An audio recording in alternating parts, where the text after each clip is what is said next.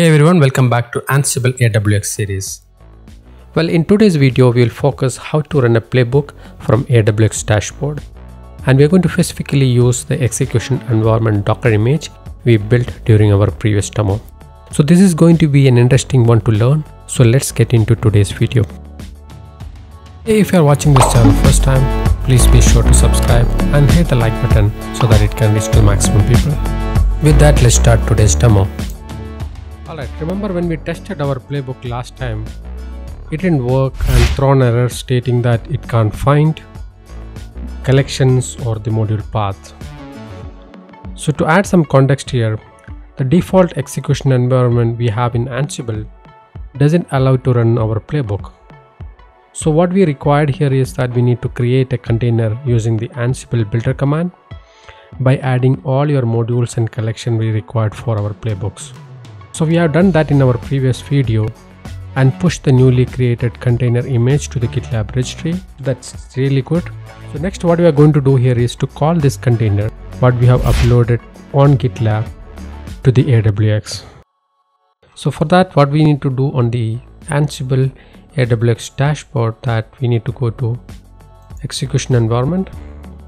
By default you will see two execution environment defined, but we can add the custom execution environment by clicking add button here. So let me click add, then define a name. So I'm going to put a name as Ansible underscore custom execution environment v1. Then the important part is the image, where we need to define the container path details from the public registry. So to get the path details, let's jump into the GitLab page. Go to the repository. So here is the repository we have created in our previous video. Then go to the deploy, then the container registry. Here is a container we have created for the execution environment, where we have the collections of Cisco IOS, Kubernetes and many other collections. So click here to get the path to be copied and go to the image here, put it here, then you'll see that registry.gitlab.com, then the image name. Here, what are the different pull requests you can do? You can do always pull container before running, only pull the container if not present before running, never pull the container before running. So I will go with the default one here now. Then you can add the descriptions, organization and registry credentials. So since we already have an SSH connection built between the AWX to GitLab, I'm not going to select that one. So just save this one. That's it. So we have the execution environment created. We've been defined or called into the AWX now. So now let's go to the template.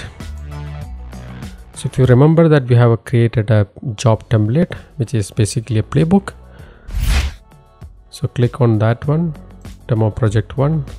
Let's go to edit mode. We already ran this template once it failed. So here given the inventory details, where we have two routers in this lab demo, and then we have this GitLab demo project, which basically carries the information about the playbook. Now we need to define the execution environment. So if you click here, you can see the newly created execution environment and the default two. Select the first one we just created. Then it has the playbook information, which is auto populated from the project. Then you have the credentials. This credential is for the device login.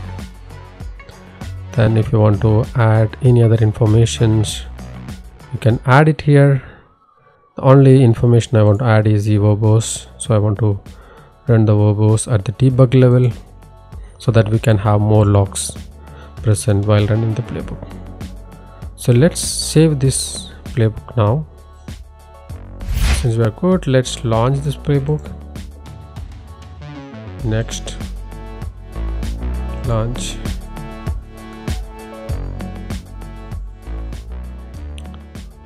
So it is trying to run the playbook now.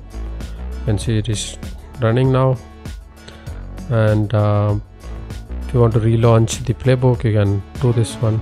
If you want to download the output, you can download those logs. But now let's see the results. You can see here that our playbook has run successfully. Here is the output. So we have run show IP interface brief command onto the second router. So we have run against VIOS 1 and VIOS 2, and failed is 0 here, and so it was successfully run. So now you see the output from the device. So before that, let's go to the playbook. We have a playbook created for AWX GitLab project. We're referring to this playbook where it is running show version first, then the show IP interface brief. So here, this one, so the router ran show version and show IP interface brief. Then this is the output of show version. Then yes, this is continuation of that one. Then you have the interface brief. Then the playbook ran to the second device. Same command set and the output. So this is how you can use the custom container or the execution environment to run our playbooks. I hope this will help to build your knowledge on AWX. So if you have any questions related to this video, feel free to put into the comment sections. So with that, I'll wrap up this video. Again, thank you for watching and see you on the next video.